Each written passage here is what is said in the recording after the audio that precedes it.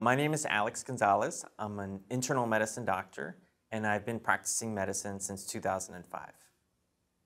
The first time I meet a patient, hopefully they feel extremely welcome, and I really want to get into what brought them there in the first place.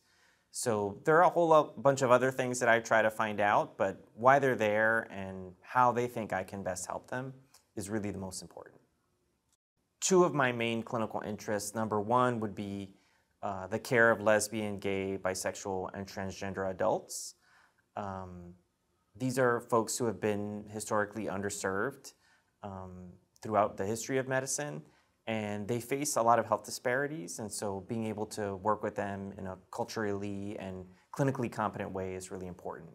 I'm also a certified HIV primary care physician, and I love taking care of folks living with HIV. My philosophy around patient care is to always keep the patient at the center of the care. It's really important for patients to get the latest information and the latest evidence around the particular problem that I'm helping them deal with, but ultimately it's how they want to engage the problem and have it treated that is most important.